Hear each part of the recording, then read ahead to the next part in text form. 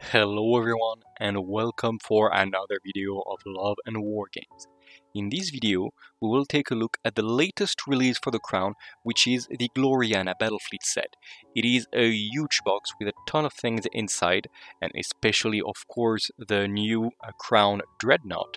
So let's have a look at what is inside and how you can build this box and what you can do with it. First, I just want to remind for the newer players here, what is the playstyle of the Crown. The Crown is a very standard faction. It doesn't have a lot of tricks.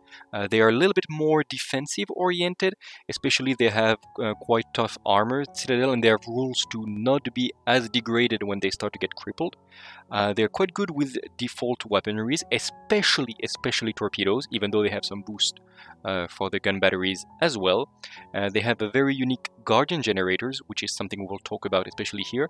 I will say it here, guardian generators mean that you have a pool of guardian points that are generated at the beginning of each turn, and you can choose when you get attacked to spend some or none of these points to reduce the firepower of your opponent. And this is extremely useful because when you start to mess statistics, you can really just spend enough guardian points to cancel the worst effect that your enemy could have. And when you start to play good with guardian points, it's really efficient. So it's very important, and we'll have a look because one of the newer ships plays with these mechanics. And so what do we get inside? The first thing that we are going to notice is that it is more expensive than the Crown starter set, which was at 60 points and had a similar amount of content. It had a smaller main ship, that is true. The Britannia is smaller than the Gloriana, like quite smaller, but it was cheaper, this box, and it had dices and cards and everything. That is because the starter set was an extremely good deal. Like, it was really like something like very cheap to say like, hey, come and try this game. And the Gloriana is more for players that have already tried the game and like, okay, I know I want to plunge inside Dystopian Wars and I want the very cool ships for my games. So it is a little bit more expensive, but you still do get a lot of values. I mean, look at everything that you've got in this set. It is still a lot. The main attraction here is of course going to be this huge piece of resin, the Gloriana Battlefleet Set. By the time you watch this video, there will be the unboxing of the Gloriana release, so have a look if you want to see how big it is. Spoiler, it is very big. There are three variants that you can build it as. You can have the standard Gloriana, the Camelot, which is more like the ship that plays with guardian points, or the Adventurer, which is quite unique because it unlocks an entire subfaction. And this is very interesting, we'll talk about it later. You also have four, and yes, I say four, British Frontline cruisers. That is a lot. You have 8 Caliban frigates, which is maybe a little bit more than you want. Like, I'm sure you will play them all, but it's good to have a lot of them. Especially since the Crown doesn't have escort tokens, you can use them as. You have 2 Priden War rotors with these huge ships, flying ships in the rear. Beautiful ships. They look small here, but trust me, they're very big. You have 2 Tintagel battle rotors and 4 Saxon Scott rotors, which are the smaller aircraft slash bombers that you can see. You also have, and it's surprisingly enough to be noted, you also have a Quicklet starter book, which gives you the profile, the building instructions. You have all of this in paperback, so I know some people wanted to have this, and it is now in the book, in the box, so I wanted to specify it here. Okay, so let's have a look what you can build these ships as, and we need to talk first about the Gloriana Dreadnought. This thing is, first of all, big, and it is very impressive. First thing that you will notice is that this thing is 350 points when you look at the profile, which is like amazing. Like, it's a huge point cost. And the thing that is a bit surprising, it is armor 8, citadel 16, so no more than the Britannia, the battleship that was in the starter box. And it has 10 hull points in battle ready and 5 hull points in crippled, which means that it is only 2 hull points more resilient than the Britannia. So that is not in the favor of the Gloriana. However, this thing, as you can see in the picture, is literally bristling with weapons. It is like, it has 4 heavy gun batteries and it has 4 smaller gun batteries. So of course you cannot use all of them against the same enemy, especially the smaller gun batteries don't have a perfect angle. But if you do manage to have an enemy on your left and an enemy on your right, between the heavy broadside and all the gun batteries that you will be able to link, like, you can reliably sink two smaller cruisers, like two master cruisers per turn, one on the left, one on the right. Like this thing is just devastating. There are also an upgrade you can have for these heavy gun batteries. You can buy the majestic gun batteries upgrade, which is good. We'll talk about it right now. These means that they gain extreme range, and they also have better linking value, support value, sorry, when you get at long range and thus at extreme range. It is a bit expensive, and we'll talk about how to play the Gloriana in a second, but it's something to keep in the mind. One thing that I want to say about the Gloriana is that it is what I would call it more of a glass cannon than the Britannia. It's a bit weird to call something like Armor 8, Citadel 16 and Talonhall points a glass cannon. I understand it's very tough, but for the point cost, it is more fragile than the Britannia, which is why I allow myself to make this kind of analogy. Like it's more offensive oriented than the Britannia, let's say. So if your opponent really wants to sink it, and you don't use guardian points to protect it, then it can go down relatively fast. Let's not get crazy, it's not gonna get sunk at the first cruiser that shoots at it, but it is more made to deal damages and do a lot of damage than to tank all the enemy's firepower. This is why it is extremely efficient when you put it in strategic reserve, because it means it will arrive at turn 2, yes, but it will arrive exactly how it wants. And this is very good way to play the Gloriana. I understand that some people want to have it on the board turn 1 because it's such a beautiful ship, and we'll talk about how to do it in a second. But if you put it in strategic reserve, it means on turn 2 when it arrives, you will be able to put it exactly where you want to be, and ideally you will put it so it rams a ship as soon as it arrives, because it moves quite a little bit. It will ram a ship, and ideally you want, after the ramming action, to have a ship on your right and a ship on your left. I mean, your starboard, your port side, but left and right, let's say. And this way you can really maximize your entry at turn 2, and you can really devastate a ship by ramming and then boarding, and also use your firepower left and right to really cripple the enemy fleet. And this will be a very, very efficient action. If you put an Albion attached as well and some other ships in support, this can really be like an assault that just obliterates the enemy fleet quite a lot. And once it is there, like we do know ships that like to go in strategic reserve because they're very fragile, and then they die. But here, like it will be very efficient, it will do a lot of damage, and then it's just gonna be here in the middle of the enemy fleet that is already quite crippled, and it will be very difficult to deal for your opponent. So very good ship to put it in strategic reserves. If you want to have it on the board turn 1, then I would recommend, of course, to give it majestic gun batteries. It can have 4 majestic gun batteries, which is quite a lot. You can, of course, give it heavy firepower and everything. Great. Then it's good, like especially if your fleet is more like long-range oriented. It means your Gloriana can just stay in the back for the first turn and wait for the enemy to come. You make a couple turns like this with a lot of extreme range firepower between torpedoes that the Crown Love and the Gloriana. The enemy will have to come close, and then the Gloriana is still a beast, and it can work really well as well. In any case, I would always recommend to attach an Albion. It's quite cheap, and it will always give a good bonus. Of course, give the same weapons to the Albion as the Gloriana. I mean, if you give what did the name? Majestic gun batteries to the Gloriana, of course give it to the Albion as well, and also put escorts, because why not? It will make the Gloriana a little bit less of a glass cannon. Well, let's just say it's gonna make it even tankier. Okay, let's put it like that. Another variant that you can build is the Camelot Eye Guardian. I've seen on the booklet and the box that is called Camelot. I think it's a mistake, because like I will keep calling it Camelot. It sounds better. What is the Camelot? Well, it's also a very tough ship. It costs a little bit more. I mean, it costs 10 points more than the Gloriana. It's going to be at 360 points. It's also a very good Dreadnought, but for different reasons. It costs a little, like it loses a little bit of firepower. It loses 1 heavy gun battery to the rear, okay? It loses all 4 smaller gun batteries. That is more annoying indeed. However, it keeps inspirational, whatever, but it wants to stay in the middle of the fleet, so it's kind of fine. But the thing you buy the Camelot for is the Guardian generator points that it creates every turn. Basically, like every turn, I don't know if you can see the cursor, but it has 8 Guardian generators all around there. So it will create 8 guardian points per turn, like just like that, and nothing your opponent can do, which is huge, like it's quite a lot. And then you can make a valor effect to turn this 8 points into 16 points. Of course, it's so crazy that your opponent can always try to intercept this, and he will burn cards to intercept this, because 16 guardian points, it means that you are basically invulnerable for this turn. I'm exaggerating a bit, but it's really, really a lot. So it will force your opponent to burn 1 or 2 cards, which is always really good.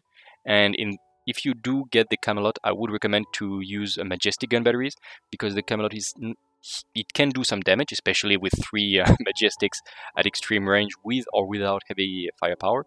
But if you do if you buy the Camelot, you want it to be in the rear, because it will attract a lot of firepower from your opponent. So maybe, yeah, stay a little bit in the back, and this way you can use Inspirational as well, and it's quite good. The thing that is even better, and this is quite gross, is there is a named variant of the Camelot, which is the HMCS Tilok Galt, I guess, how to pronounce that. It costs the same, okay. It becomes Canadian, so there are a few rules changes, especially it gains Ablative Front Armor, which is huge, and Vulnerable Stern. It means that probably it doesn't want to point that much its rear, maybe like starting on turn 2, it will just keep its front pointed to the enemy. But if it does that, it gains Ablative Front Armor, which means the first 4 explosives of your opponent will be cancelled, which because you are mass 4. This is quite huge. Like, this makes the Camelot significantly tankier. But you gain Vulnerable Stern, so be careful. And so let's remember that it costs the same amount as the normal Camelot. And what does it gain as well? It gains Command Codes. Command Codes means that once per turn, I insist, you get a full reroll for a unit in range of this ability, which is like 10 inches, if I remember correctly. That's absolutely insane, and it can give it to himself. But even then, like, just full reroll each turn, it's crazy. It's one of the bonus of the battle fleet that you can gain, and it's 1 per game when you unlock it through a battle fleet. Here, around the Tilok Galt, it will be once per turn. I cannot insist how strong this is, and this is on top of all the Guardian Generator points, etc. I would say, like, if you do have some ships to make a Canadian battle fleet, I would highly recommend to always play the Camelot as this Canadian version every time. Yes, you do lose some things, especially like Lion-Hearted Crew and the Royal Engineers can help with your firepower, fine, whatever. But you gain so much from this, and I would recommend to do this and expect it to go a little bit higher in points in the future. But even if it gains like another 10 points, it's still absolutely going to be worth it just for the command codes. And the Ablative Front Armor, which is also crazy on the Mass 4 ships. Last variant that you can go, and the last ship that we will see in detail, is the Adventurer Grand Indiaman. This ship does a little bit of everything. It also costs 360 points, okay. It also loses heavy gun batteries compared to the Gloriana, and it has only 2 Guardian generators, which is like, not so great. But what do you gain out of this? The first thing that you can see, even before talking about the East Indian Trade Company, is that you gain a lot of support. You gain logistical support, so extra card, supply depot, so you can reload things around and remove disorders and stuff, and useful freight, which is, again, something good to play with your cards. This is just great all around. Like, it's a very good support ship on top of being like still a very powerful Dreadnought, and I like it a lot. I mean, between this and the Camelot, I'm not sure which one I want to build, or even the Gloriana is good. Like, I mean, all the 3 ships are very good in different ways, which is always very good. The thing that is very interesting with the Adventurer is that when you buy it, like, you need to put it in the East India Trade Company battle fleet, and it unlocks the subfaction. This subfaction used to be a bit not so good. It has a very powerful bonus, but the bonus of the East Indian Trade Company used to be, the main bonus, used to be that you need to have more victory points than your opponent at the beginning of the turn. Which is like, okay, sure. But it used to be very underwhelming, because it means the first turn, which is usually quite important, you don't have this bonus, and you don't have the British bonuses that you would have, etc., etc. And you are dependent on on starting the game strong and gaining a lot of victory points on the first turn. It's like, I'm not sure it was so good. However, the very interesting thing that happens is that now there is this new patron system, which is, let's call it sub-factions for the game, like sub-factions, which can give you bonuses if you choose a patron. for the whole fleet. However, you give victory points to your opponent even before the game begins, like at the beginning of the first turn, which means that if you are the East India Trading Company player and you don't take a patron and your opponent does, you will have more victory points than your opponent at the start of the first turn, and then you will unlock your very, very powerful bonus from the start. Plus you also have this capacity to keep some victory cards after you play them. Like, they really play good with the cards of the version of the game, and it's very interesting. However, we need to see some patrons. Like, is it going to be such a bummer to not have any patrons, or can you play without, just thinking like, wait, I want the bonus and whatever about patrons? Or is it really, really difficult to play without them because they give such big bonuses? We will see. But if they only give one victory point to the opponent, for example, and they are not so strong, it is very, very interesting to have the Adventurer Grand Indiaman, because the East India Trading Company is going to be a great subfaction.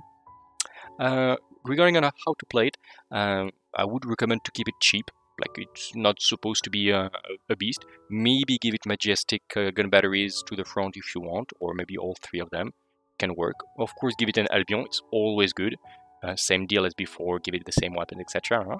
I would recommend to give it weapons, escorts, because it's really going to take a lot of firepower from the opponent, because it gives a lot, like logistical support, supply depot, and useful freight are all important capacities, so your opponent will want to sink it.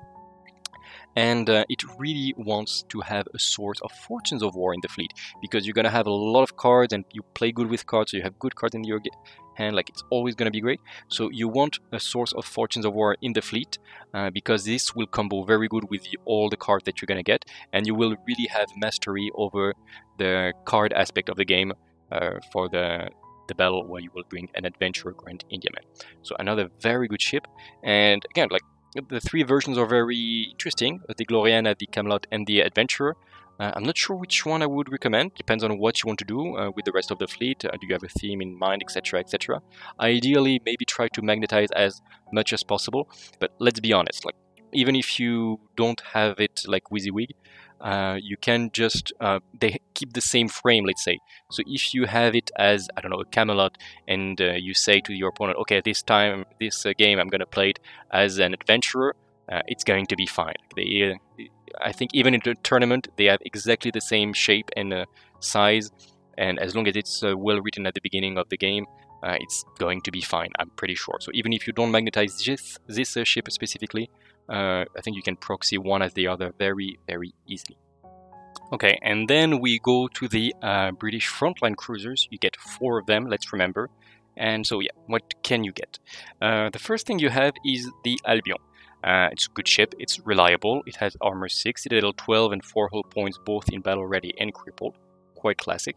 However, it has 2 things that make it interesting. First of all, it has an internal guardian generator, always good to take.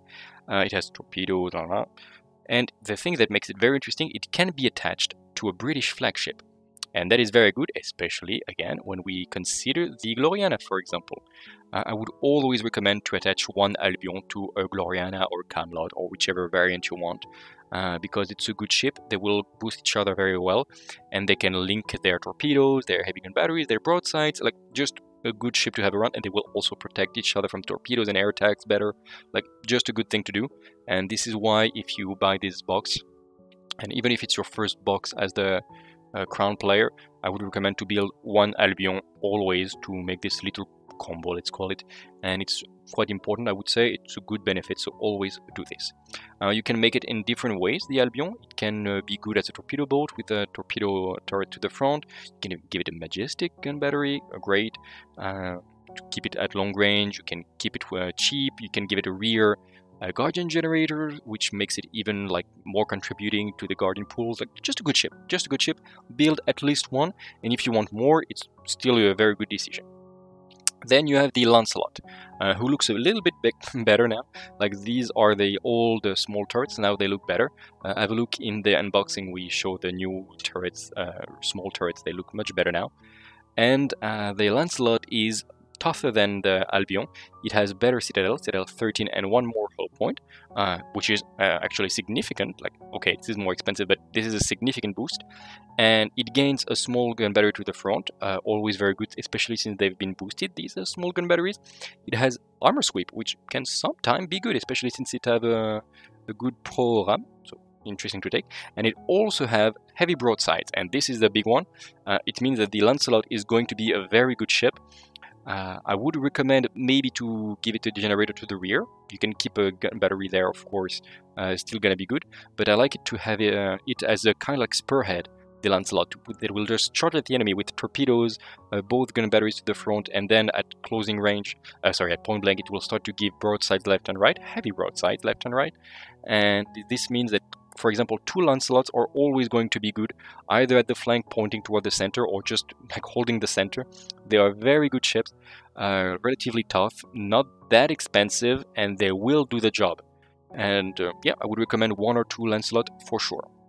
One thing that is interesting as well is that you can build the Lancelot as sabers. They look very, very similar to the Lancelot, but the sabers are actually, it's a pack of 2, no more, no less. And then they become saber flagships, and they gain Fortunes of War, which is the big thing. It allows you to cancel your opponent's actions, very important, especially at higher points game. Even more reason to build 2 Lancelots, because depending on your list, you can play them as basic Lancelots or as saber flagships. Very good. Fortunes of War is a great capacity. And if you really want to spend a lot of money on your cruiser, but it's still good, you can have 3 sabers, which means 3 Lancelots, let's say, and then they can be the named version, the Lord's Hood, and basically it's the same. Still they're going to be 3 sabers, which are good ships, and you gain Fortunes of War, still good, and logistical support, which starts to be a lot, and it means you will really control the card aspect of the game. If you do play the Adventurer Indiaman, maybe it's not such a good thing to have the Lord's Hood, especially maybe it's not even compatible because it's a British ship and the Adventurer is Indian Trent Company. But yeah, no need to have twice logistical support, but if you don't have the Adventurer, it's actually not a bad idea to have the Lord's Hood, because it will fulfill your role of Fortunes of War and logistical support, and they're good cruisers, so something to keep in mind. Then we have the smaller versions. The first thing is going to be the Bedivere, which is the smallest version of the cruiser you can have. They are quite efficient, especially against air units. And we know there starts to be more and more air units in the game for air faction, because they've been released after release of airships, which is great. I mean, I love airships, they look great. And the Bedivere is good at sinking your opponent's airships. It has a built-in heavy rocket battery, which means you don't need to pay for it, at 87 points, which is already like fine. And it has Skyfire, which means that it rerolls blanks against aerial units innately. So 2 heavy, like 1 heavy rocket battery rolling blanks, it's no joke against air units. And if you have like 2 Bediveres, they can link together and be very, very efficient. I mean, it's not going to be expensive, and they're really going to threaten your enemies like Zeppelin or air cruiser, whatever they have. So I would recommend 1 or 2 Bedivere. I know it. I recommend everything, but really, like, depends on the role. But Bediveres are very good, especially against air units, and I would recommend some of it if you can. Like, I mean, it starts to be a lot. Maybe buy this box twice, but yeah, they're very good, and Bediveres are a good choice. And talking about good choice, like, still, we have the Picton. The Picton has 1 heavy gun battery and 1 gun battery to the front. It costs only 90 points, and it is also very good. Well, what can I say? It is efficient. It costs relatively little. It has good firepower, torpedoes, broadsides, etc. It is, let's consider it as a cheaper Albion. However, it gets Pack Hunter. So if you bring 3 Picton for 270 points, that is going to pack a punch. It's going to be easier to pilot than an Albion, for example, because all the firepower is front or oriented, and yeah, a pack of 2 or 3 Pictons is going to be your threat. If you want only 1 ship, I would recommend an Albion, 1 ship as a standard cruiser, I mean, because the Albion are going to be better in this, especially since they can be attached. However, if you want to make a large squadron, I would recommend Pictons. But then it depends on your how many points you want to invest in cruisers. Do you want Lancelot or even Lord's Hood, which are very expensive but very good, or do you want cheaper things like Pictons, still very, very honorable? If you really want my advice, like you are like, oh, I don't want to choose, what should I do? You have 4 British frontline cruisers in this box. I would recommend to make 1 Albion, of course. I would probably recommend to make 2 Lancelots, so you can have the option to make them sabers if you want, and they're still very good. And I would probably recommend to have 1 Bedivere in your list. It's going to be the cheapest activation you can have with frontline cruisers, and even just 1 rerolling blank, it's still going to be a threat against your opponent's air units. Maybe don't shoot at battleships with this, air battleships, but small cruisers or smaller squadrons are going to be threatened by the Bedivere. Then what more do you get? You have this beautiful, beautiful ship. I love it. The Trident War Rotors. It's a mass 2. It is, let's say, relatively fragile, but when you compare it to the surface ship, of course it is fragile, but for an aerial unit, it is tough. It is the same defensive profile as an Albion, except it has 1 less hull points in its cripple profile. It costs a lot more, of course. It's going to be 120 points instead of 105 for the Albion. Okay, but it is much, much more agile and faster and everything. It is aerial unit, so it's harder for your opponent to shoot at it. It's immune to torpedoes. Even normal weapons consider it a bit further away than it actually is.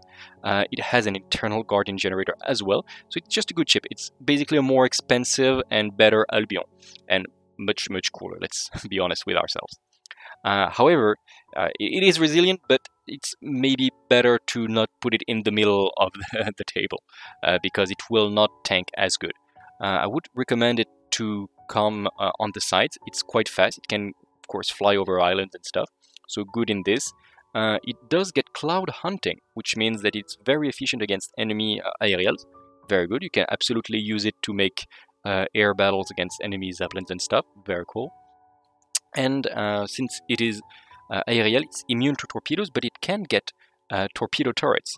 So it's quite fun. Like if you see enemy submarines and they have only torpedoes, you can shoot at them and sink them, and they cannot even try to shoot back at you with torpedoes because, well, you fly, you're immune to torpedoes.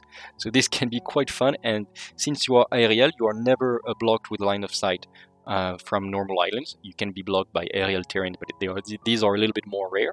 So it means that you can really hunt from the skies the enemy submarines that are hiding, the enemy carriers that are trying to stay behind islands and stuff.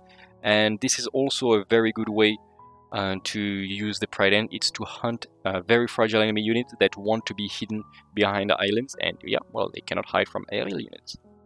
You can also make a flagship out of it. This is something quite interesting that I wanted to point with the Trident, is that you can have a British rotor battle fleet with 1 Trident becoming a flagship.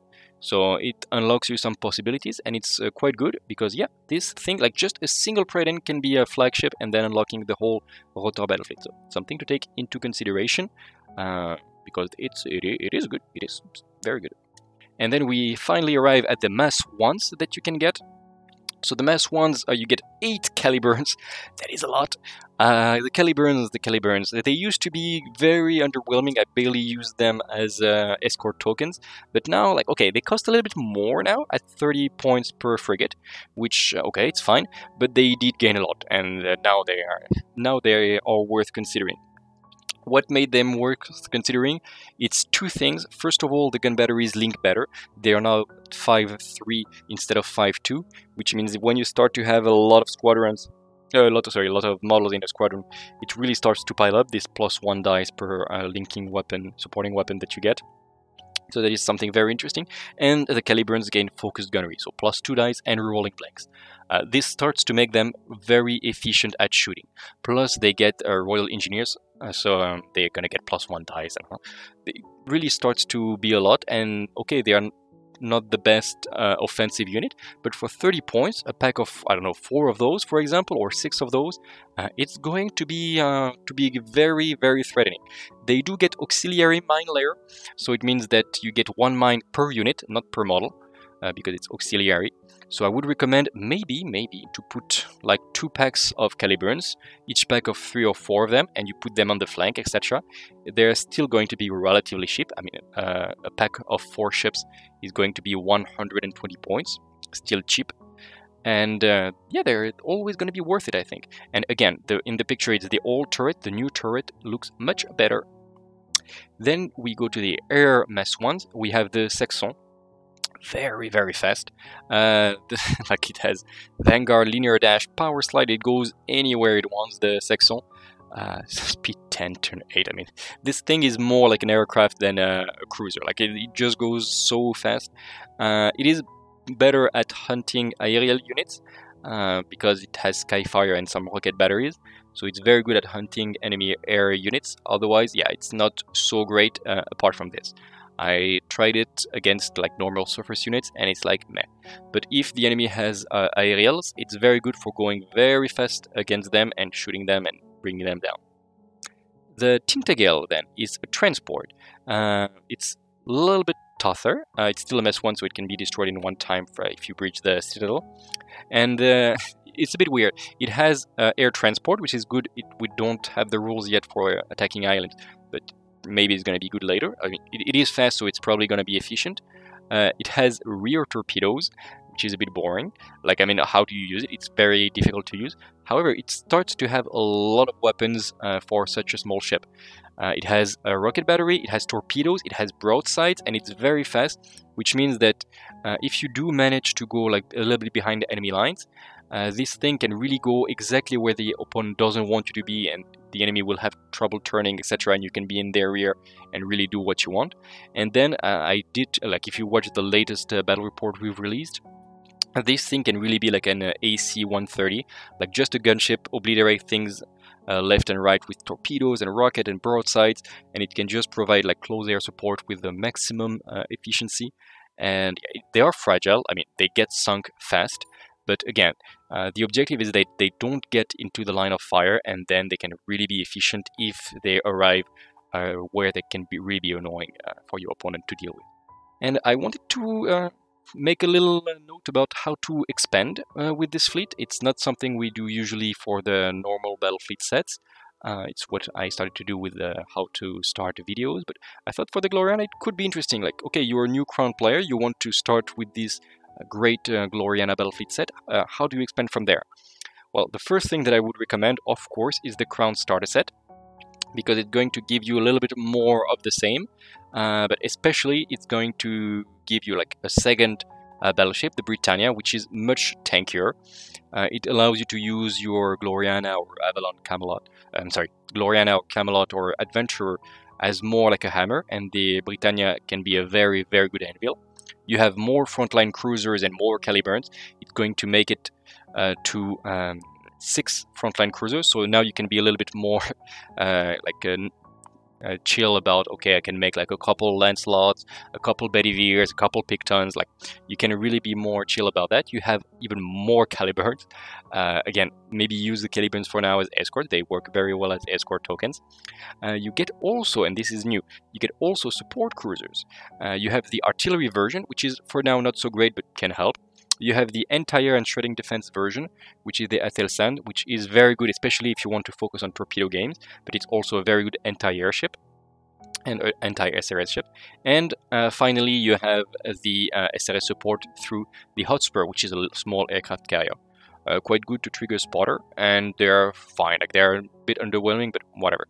I would recommend, if you do get this box, to build them as the Athelstan, the anti-air and defense shredding ship. It's just such a good ship, I would recommend. You also have 2 Morgana submarines. Those things, I just love them. They look great. They have good torpedo game, and they can ram the opponent very, very efficiently. Either in strategic reserve or in the rear to shoot torpedoes and threaten your opponents with ramming. Both are very good ways to play Morgana, and they are very good ships. And then you have 4 Excalibur destroyers. This ship just is so efficient. Like, I mean, it's very, very lethal. It has normal broadside torpedoes, 2 gun batteries. It is a little bit expensive and fragile, but damn, this thing at the right range is going to obliterate a lot of things. I love the Excaliburs. For me, they are one of the most efficient ships in the entire Crown roster, and maybe in the entire game. Excaliburs are great. Buy Excaliburs, but they do require a little bit of knowledge on how to play them, because they are fragile. But if they get where they want to be and they can cross the T and stuff, these things deal so much damage. And you also get SRS tokens, which is good. It's in case you use the Hotspur aircraft carrier, but still good. Another way to expand would be the Avalon Battlefleet set. This, I mean, I love, like, the Avalon is probably my favorite miniature right now in the game. It looks so good. It's a bit fragile, like it is supposed to be on the flight stand, but it's a huge chunk of resin, and I am having problems to make it hold right now. Yeah, I cannot recommend it wholeheartedly to you for now until I find a solution for this. But it is a very, very beautiful miniature. It is a great ship, a great aircraft carrier, like flying aircraft carrier. It's cool AF. And yeah, it's just good. You get more Pridens and Saxons and Tintagels and stuff. And you also get support cruisers and Morganas and Excaliburs. We talked about all of them so far. It's a very good support box. And I have to recommend the Avalon. Like, even if it is a little bit fragile on its flight stand, maybe with a little like extra glue or something, you can make it hold. And it's just such a joy to have it on the table. It looks so good. Like, it is just too much beauty in this ship to hold on a single flight stand. That is it.